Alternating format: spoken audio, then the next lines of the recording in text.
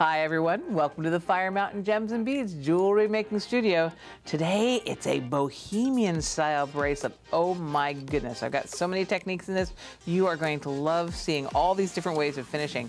What is Bohemian, some people will ask. Generally it involves organic beads, it involves matte finishes, sometimes tassels, things that represent a free spirit. So think of that in your Bohemian. Think of antique metals. Think of organic beads and leather and all that good stuff. Oh, things that are sustainable. Wonderful stuff. Let's go on this.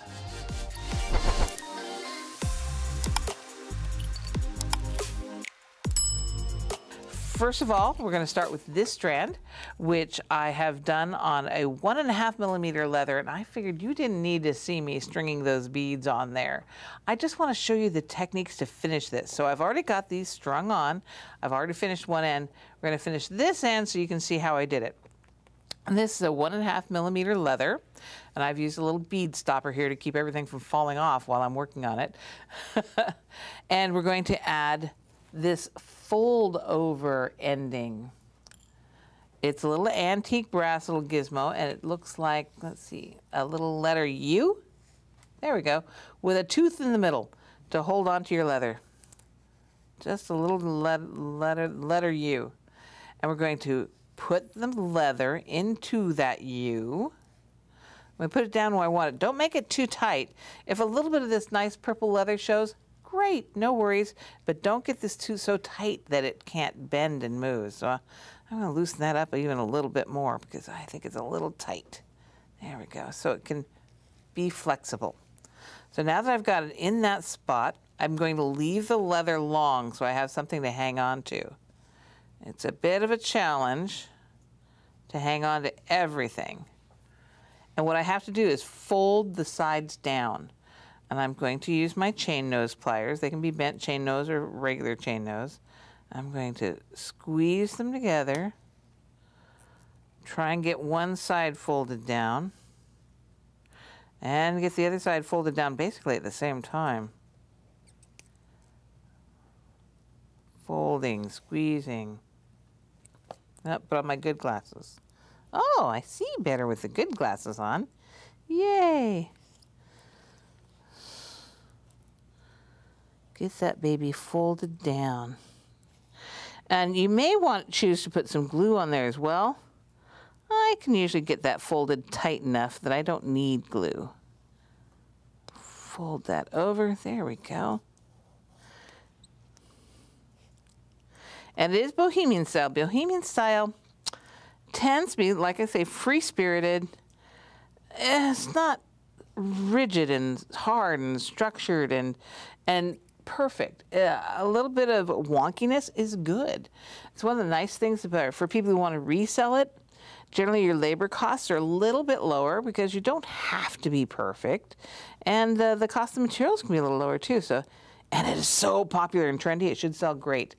Okay, now that I've got that folded in there and it's nice and tight, I'm going to take my nippers and cut off the extras leather. Just like that.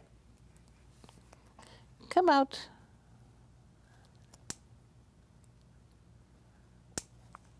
There we go. So there is one strand that begins this rather complex Bohemian style bracelet. Push that a little tighter, a little smoother. Don't want to catch it on anything. There's one. Let's do the next one. The next one, I think I want to do this shell one. Okay, again, I've pre-strung it because I'm telling you, these shells are super thin. These are scallop shells, so from sea scallops, and they're really thin little coins, and also a sustainable product, and these are natural. These are the colors they are. They're really pretty, beautiful, soft colors, great for Bohemian style. I'd sure love to see what you guys are all making when you think Bohemian, because it's so popular. I bet some of you are making them now.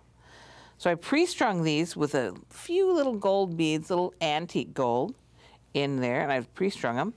And I've also, one of the things I'm doing while I'm doing this is I went and pre-checked to make sure that my strands are the same length. So as we go along, Keep looking to make sure your strands are the same length, something at least close. We can adjust a little bit as we move along, and again, we don't want this too tight, but I'm going to use yet another type of ending on this one. I have to remember which ending goes on which one. Ah, this little guy. This is a crimp tube, and that center portion there gets smooshed flat to hold this in place. I don't want it too tight, and if a little bit of leather shows, that's okay. I'm going to cut this down so there's just a little bit of the leather left. Don't let anything go. That's when it gets a little tricky. I'm going to put the little tube over the top. Now, a lot of people would also use glue. I don't feel I need glue, but don't feel bad if you want to. And I'm going to use chain nose pliers again, but notice that these are my straight chain nose pliers as opposed to my bent chain nose pliers. I have broken these bent chain nose pliers because it's a little bit more pressure on the tips, and we don't want that. So I'm going to use these chain nose pliers. They're a little tougher. So I'm going to go right there where that leather ends, and I'm going to squish that middle part. Squish, and then I turn it over and I squish the other way as well with a mighty heave-ho, and then I check to make sure it's sturdy. Good, good, good. And there we have it. If you discount the amount of time it took me to string all those darn little scallop beads, pretty quick and easy little finishing right there. That's strand number 2. Ooh, put it over there. Next one, horn beads. These are made out of a cow's horn. So they're really organic. They're handmade. So there's lots of different shapes and sizes within a strand. In fact, there's so much different size and shape within a strand. These two are actually made with the same product. So if you order our horn beads, you'll find that there's different colors, different shapes, different hole sizes. They're quite variable, so be aware of that. This is going to be using the same type of ending as the last one I showed you, this crimp end, except it's bigger, because on this one, I used a bigger leather. This is the 1.5 millimeter. This was the 0.5 millimeter. This is 1.5 millimeter. So I'm going to use a bigger crimp end. This one's actually even bigger than I need, but it'll do. And I'm going to do the same thing. Not too tight. I don't care if the leather shows a bit. I'm going to cut this off with just enough room for the crimp, maybe a little bit more. And being very careful I don't lose those things I spent so much time stringing for you. I'll put that crimp end on. How's your dexterity going out there? I know if you're old enough for me to remember my references to the hippie days, you're like me, you're a seasoned citizen. And sometimes the dexterity for these little things is a challenge. Keep working on them, because the more you work your hands, the longer they'll last. Here we go. So I'm going to just squeeze down in the middle, just like I did on the other one. And I have to admit, these are made out of brass. It takes a mighty squeeze. You've got to have some good hand strength. All right, so I crushed that really, really good using my straight chain nose pliers. Check it, make sure it's sturdy and strong. There we go. Woo! We got 3 done already. Only 5 more to go. But we're using all these different techniques. Like the techniques you like, use them. You could use this same technique on all of these. But I want to show you some more different kinds of things you can do. Here's our other horn bracelet, the other horn strand, using antique brass and horn. I've got yet another finishing technique. This is kind of the same thing, except that it's got a swivel on the top. So if you've got a necklace or something, you want to avoid it twisting and getting twisted, these swivel clasps are awesome. They're one of my favorite things to use, is a swivel clasp of some type. Now this one could get crushed in the middle too, or you could glue it on. In this case, we're crushing it. I like to crush. Okay, so same thing.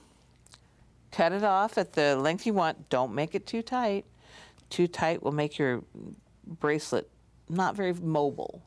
So I'm cutting that off, hanging on to everything, being careful not to let anything go. Slip on that crimp end. How many of you really do remember the hippie days? I made love beads in the 7th grade, so I qualify. I still have them even.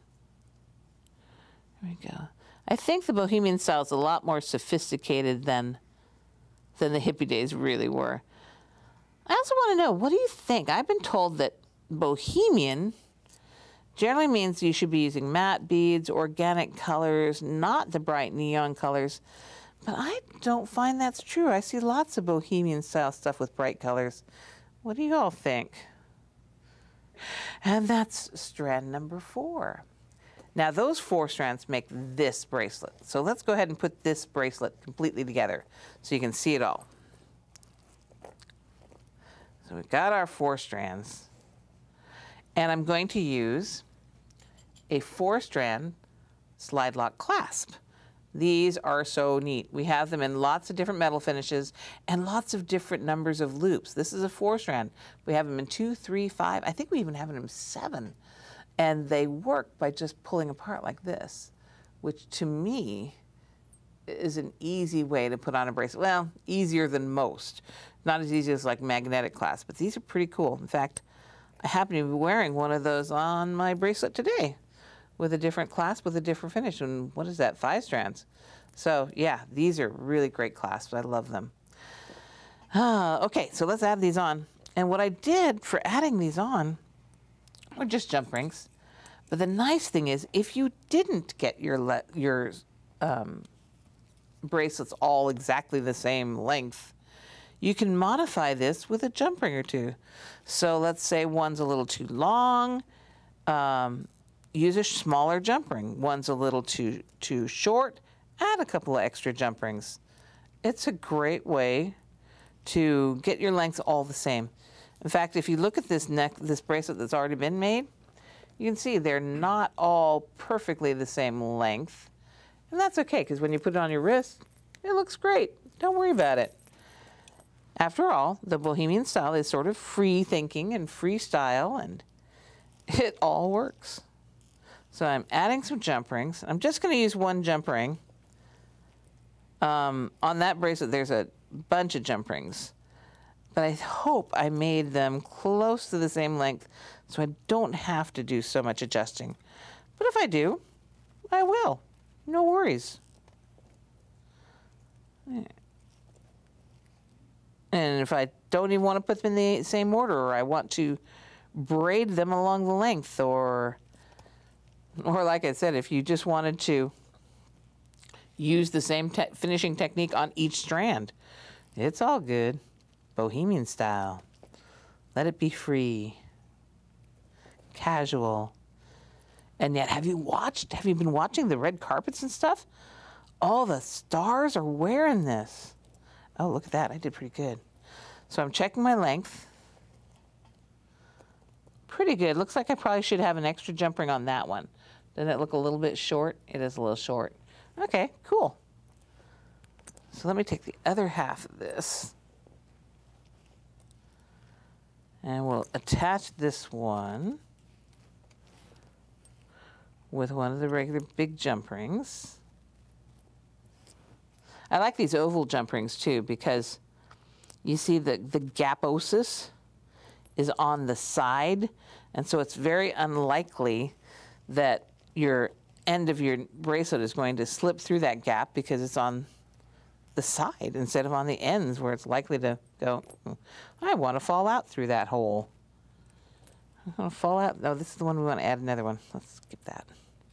I got this opened. Go to the 3rd one. Okay, this one, I think, let's look at it.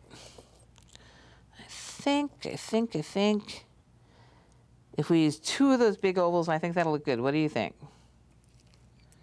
You agree? I'm supposed to be the expert, but you know, all the experts in the world will tell you the more you know, the less you know. So you just want to keep on learning, and I hope you're joining me to keep on learning with me. We just keep working this until we are experts, which will never happen.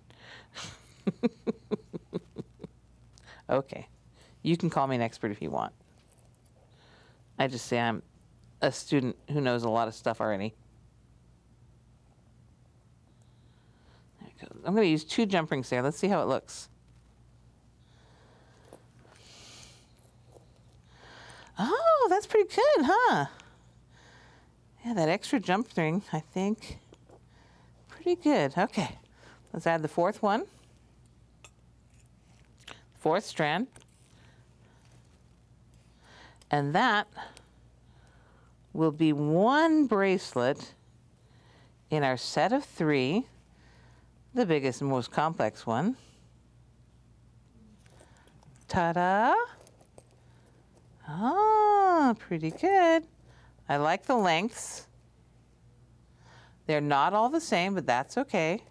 You can see we've got different lengths, but when I put it on, there. Ta-da! One bracelet. Let's do another one. Yeah! Woo! All right, let's do this one. This one looks simple, but it's got a little trick to its finishing techniques too. Yes, indeed. So it's using the 0.5 millimeter leather, which this leather is awesome. It comes in all kinds of different dimensions, just saying.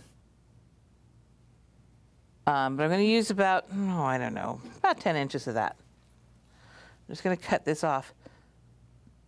Oh, I like to cut things at an angle because it makes it easier when you're trying to put it into narrow openings like bead holes, or in this case, it's going to be an AccuGuard. Aha! I hope you're familiar with AccuGuards. I love AccuGuards. They're mostly designed to prevent abrasion with your beading cable or your beading wire, to prevent abrasion on the end. But I'm going to use it on this leather. How's that? This is a rather large AccuGuard. They come in different sizes, and they come in different finishes. So this is an antique brass, of course, and I'm going to put the end of that leather through one side of my AccuGuard. It just barely fits. I'm glad I cut that little angle. I'm going to pull that through about halfway. Then I'm going to go back through the other side.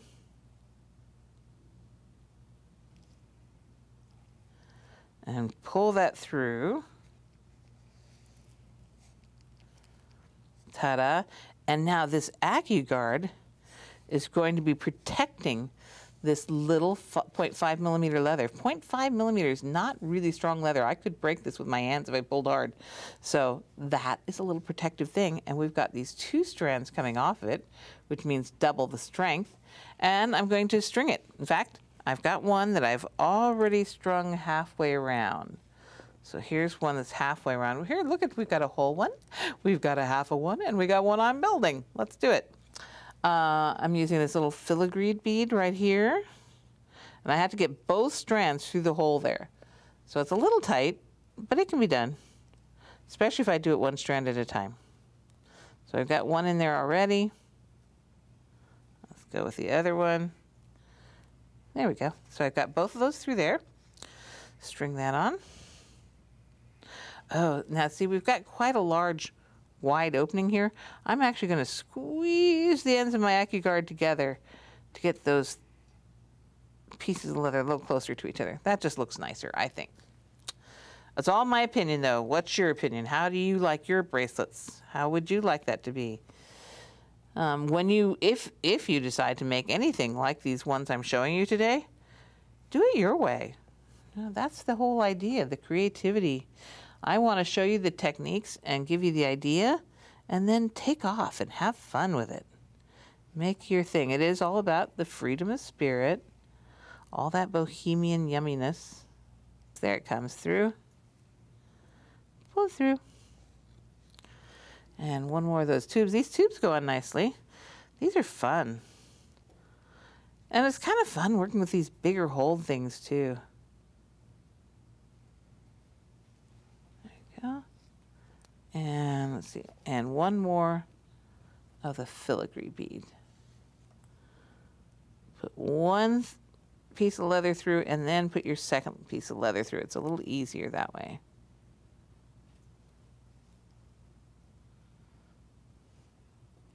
So we get those 3 on there.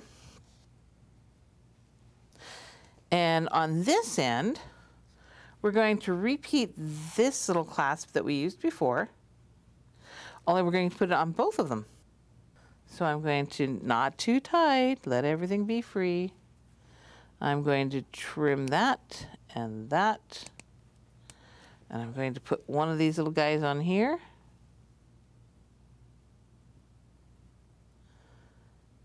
Now take my heavy duty chain nose pliers and give it a squeeze. And another one.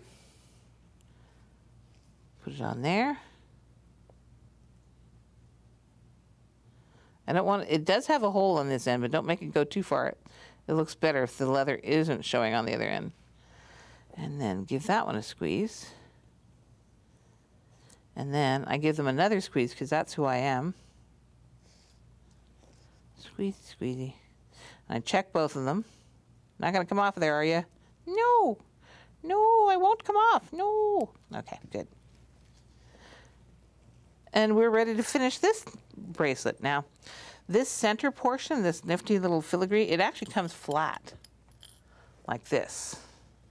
But I just gave it a little bend. It's an inexpensive metal. It's not full brass, so it's easy enough to bend with your fingers. Just a gentle little curve to make it fit more like a wrist, more a little bit rounded. And I'm going to use my smaller jump rings. And this is another one of my tricks. See, I didn't use an oval this time. I'm using a round. And one of my tricks for rounds, because like I say, when a jump ring fails, and if you're a jewelry maker, you know it's jump rings that always make things fall apart. When a jump ring fails, it's because a cord slipped through that little gap in the jump ring. So I use double jump rings because the possibility of that jump ring lining up perfectly so that the cord can go through both gaps on the jump rings is very unusual. So I love to use double jump rings if my loops and holes are big enough. And this one's a little tight, but I think I can do it. Make sure when you put the jump rings on that they are parallel to each other and they haven't looped inside of each other. That was a problem I didn't know you could have until somebody I was teaching did it. And I went, oh, no, no, no. They have to be parallel, not inside of each other, not looped together. Parallel like that. So that's a super strong jump ring closure there. And on the other end, oh, looky here, we've got another one of those slide lock clasps. This is a 2-strand. So how handy is that little clasp? I love it. Let's see, we use the little jump rings again. A couple more of those. Oh, looky, here's one that's already open. I'm going to use that one. Save myself a little bit of work. Remember when you're opening jump rings, to always twist them open? Twist them open like you're going to eat an Oreo. Don't pull them open like you want to eat a hamburger.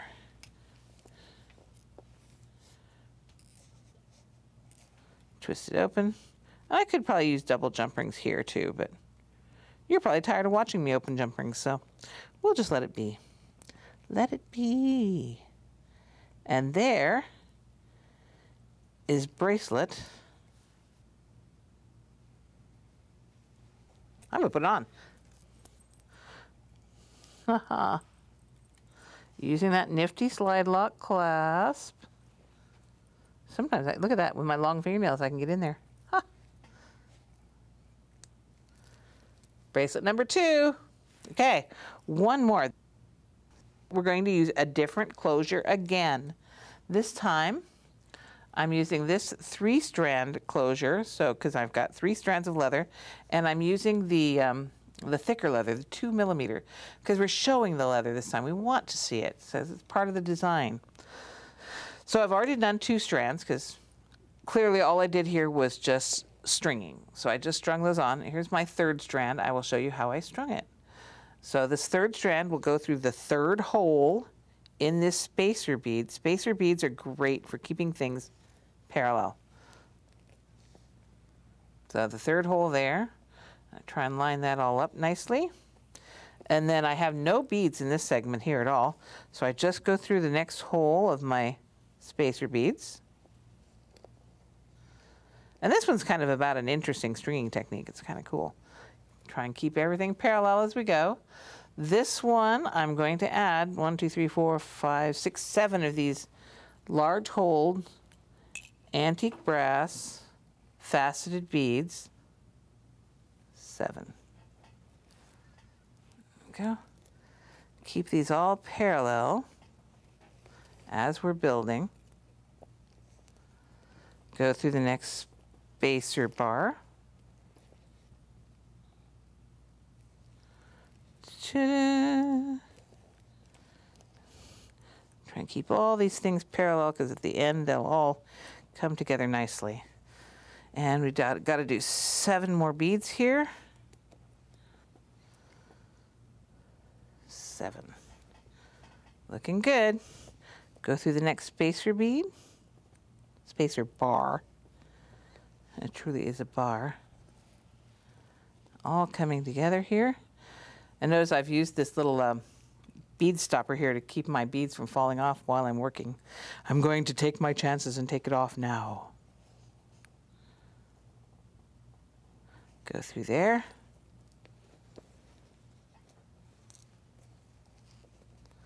Get this all lined up straight. Looking good.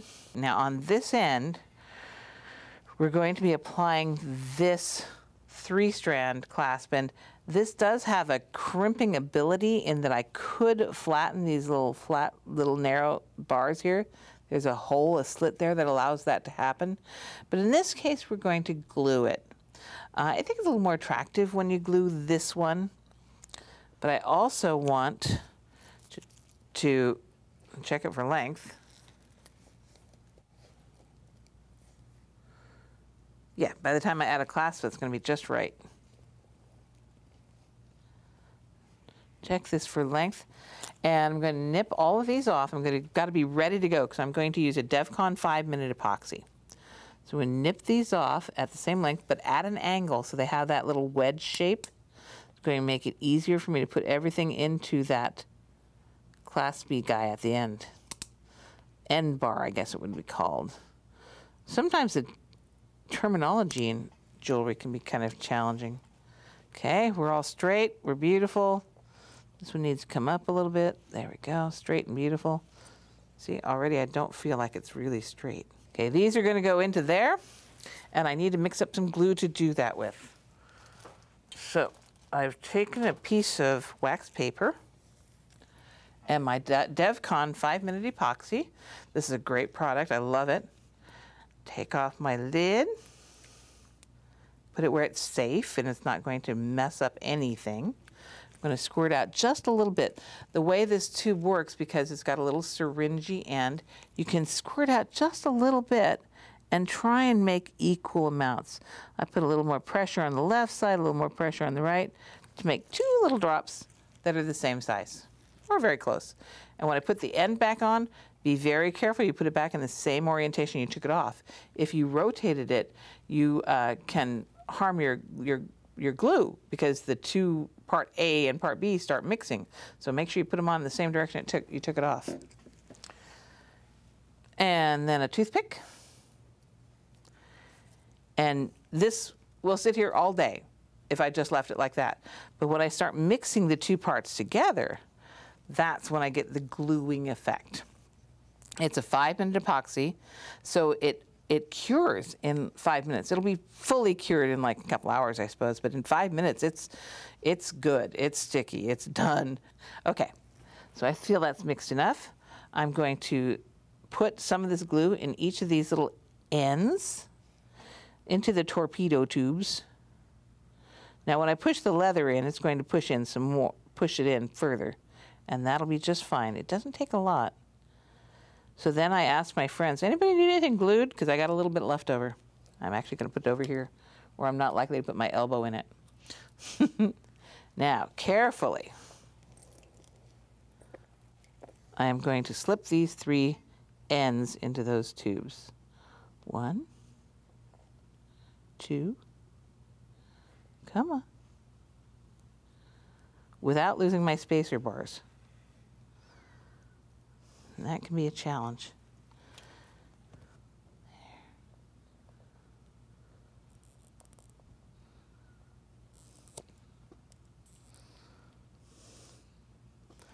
There we go. Let that cure for about 5 minutes.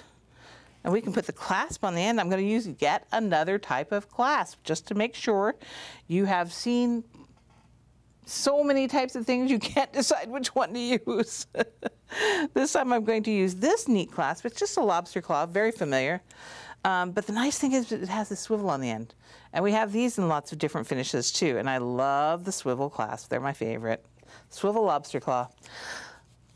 And I'm going to use the bigger jump ring because I can.